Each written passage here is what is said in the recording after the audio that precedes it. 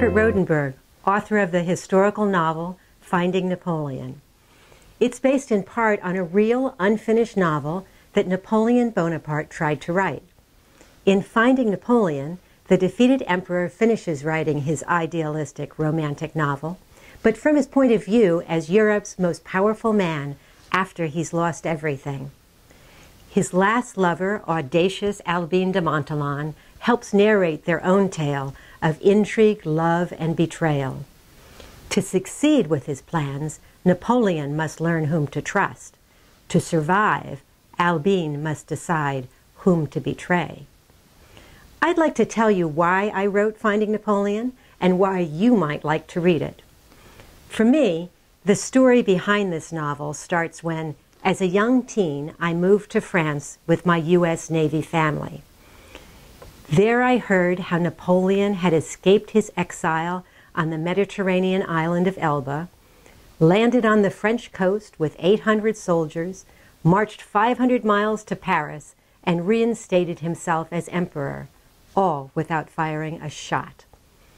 That heroic story stuck with me, far more than the fact that 100 days later, Napoleon's defeat at Waterloo led to his second exile on desolate, remote St Helena Island in the South Atlantic.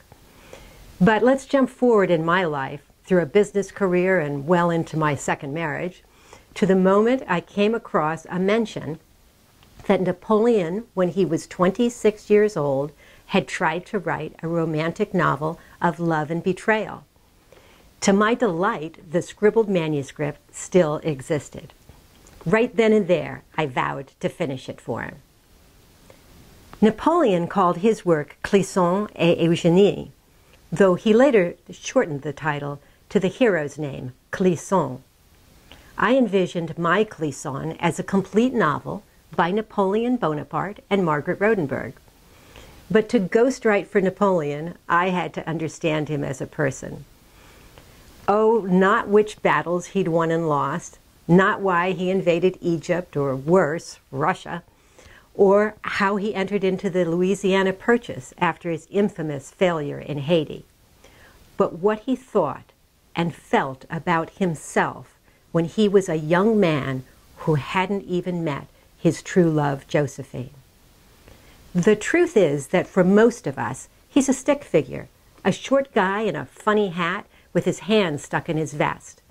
In fact, a third of even that isn't true. He was 5'6", average height for a Frenchman of his time. So you get the challenge in trying to write about Napoleon.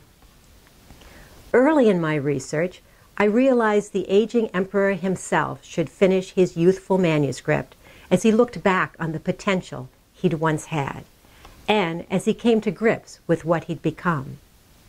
For inspiration and to bring you, the reader, a truly authentic experience, I, like Napoleon, traveled thousands of miles to St Helena Island. It's still British territory, but the French own and maintain its Napoleonic sites, including Longwood House, Napoleon's principal residence on the little island. It was there, standing alone in the haunting rooms of the musty, ramshackle home where Napoleon lived and died, the stick figure became for me a flesh and blood human being.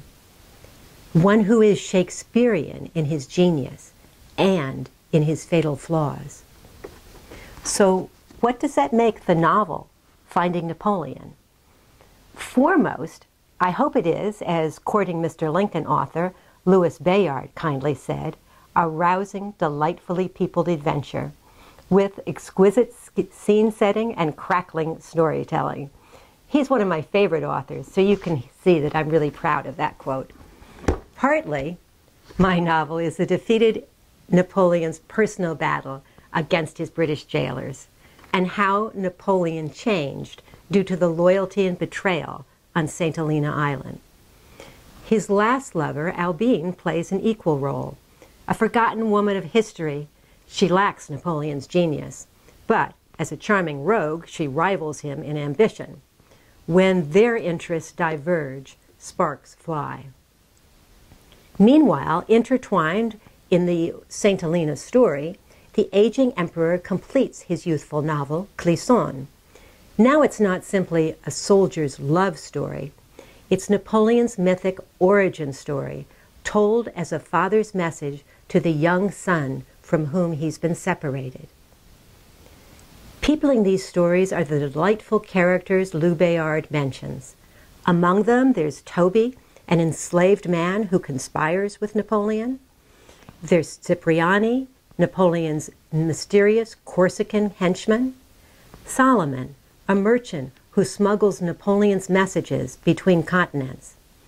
There's Albine's husband, Charles, torn between greed and loyalty. And Betsy, a 14-year-old girl whose laughter lightens the emperor's dark days. Within this milieu, what Kirkus reviews called an intricate tapestry, everyone's motives are suspect. Napoleon, when asked by one of his St Helena entourage how they could possibly fill the time in exile, said, "Why, we shall write our memoirs." His intent as a world-class propagandist was to cement his reputation. My novel, Finding Napoleon, is meant as entertainment, a memorable voyage to a satisfying conclusion with fascinating characters in a remote time and place. Its message, if you think a novel requires one, is found in an excerpt from the poem by Yevgeny Yevtushenko that I quoted at the front of Finding Napoleon. Power is a small blessing, bad for the nerves. We should be creating masterpieces, masterpieces. I hope you'll take a moment to look at Finding Napoleon, and if you do, that you'll join Napoleon, Albine, the novel's cast of engaging characters, and me in asking, what does it mean to create a masterpiece of your life?